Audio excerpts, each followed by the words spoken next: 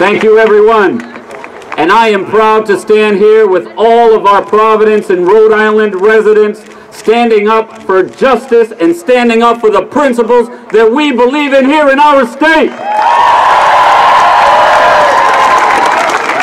And we have a message from Mr. Trump, and that's that America is already great, not in spite of our immigrants, but because of our immigrants.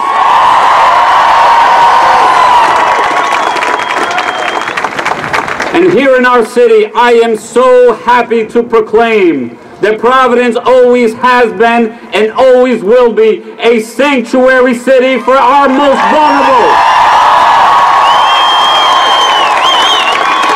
And our state is also great because of religious tolerance.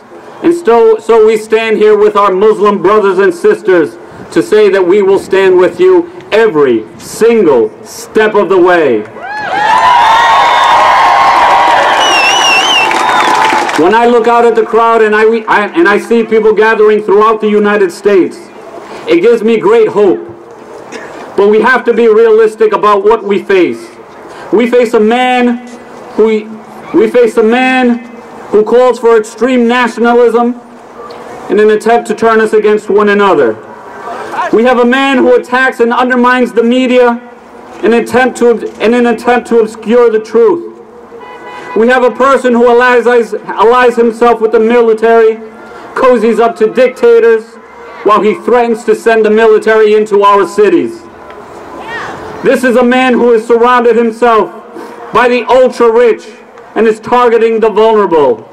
These are all the acts of an insecure bully.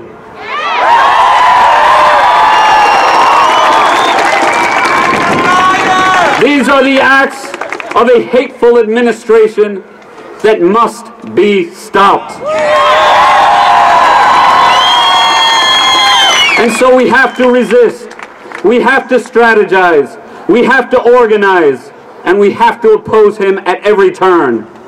We will use every tool that we have, in the courts, in the streets, in every church, in every mosque, in every synagogue, in every school, and in every city.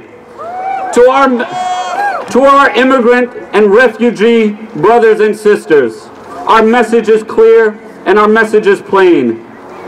You are our brothers and sisters, and we will stand with you, and we will stand between you and this hateful man with our bodies if we need to, every step of the way.